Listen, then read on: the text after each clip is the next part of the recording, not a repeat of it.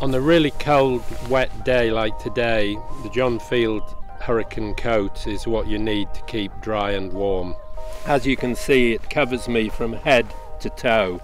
There's nowhere for the rain to go other than run off the coat and onto the ground.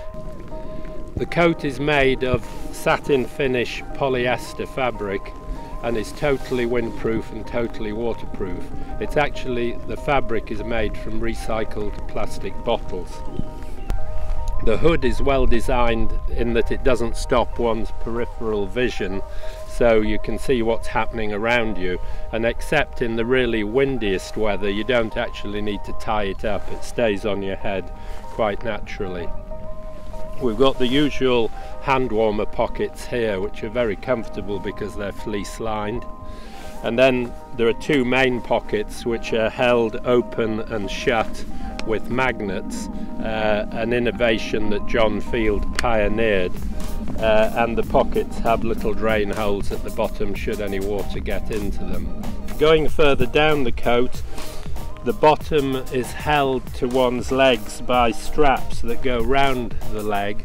This is to stop the wind blowing the coat off your legs in windy weather, or to keep the coat over your knees if you're using the coat for riding, and it is very appropriate for riding because on the back we have a tab here that you can open up which gives it more room, and that can go over the rear end of the horse. The coat is carried in a small zip-up bag. It rolls up, believe it or not, into that bag.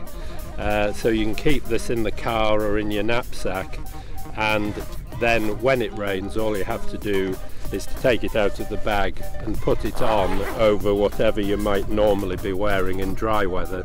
As you'll see, I've got a shirt and tie and a John Field fleece on, and it fits very well over whatever you have on already. So the ideal coat for foul weather.